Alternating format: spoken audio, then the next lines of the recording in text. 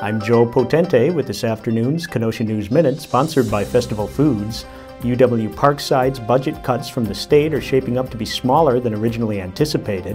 While the campus had expected a cut of up to $3.5 million, newly released figures show a reduction of $1.5 million. The UW Board of Regents is expected to vote on the entire system budget on Thursday.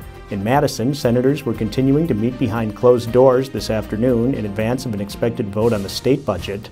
Earlier today, Republicans crafted an amendment that would undo some proposed rollbacks of the state's open records law. Construction is continuing on the Fifth Avenue Lofts apartment complex in downtown Kenosha. The building on the former Frank Wells Company property will have 60 units in its first phase. And Bristol is gearing up for its annual Progress Days festivities, which begin Friday and continue through Sunday. A full schedule of events appears in today's Kenosha News.